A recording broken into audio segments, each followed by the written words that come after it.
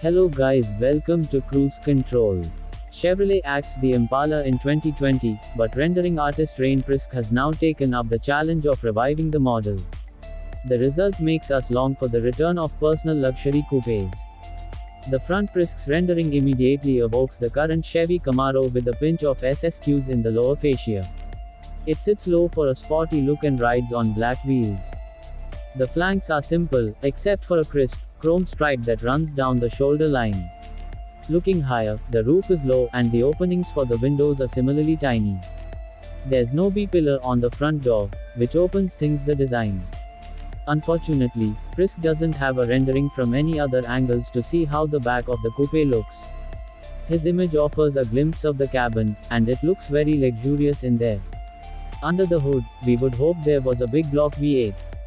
However, modern regulations make a power plant like that difficult to sell. As an alternative, powerful electric motors and high-capacity batteries would create quiet, long-distance cruiser.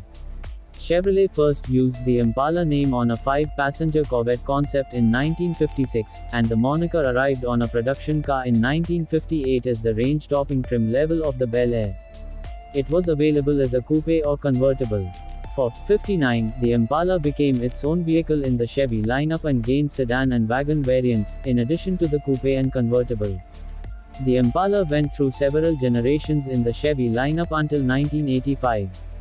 The bowtie revived the Impala name for the 1994 model year.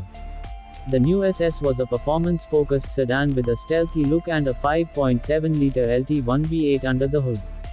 It only lasted until 1996, though. Chevy brought back the Impala once again in 2000, and it stuck around for a few more generations until the phase-out in 2020. Whether you agree or disagree with my views, I love to read your comments. Thanks for watching, and stay safe everyone.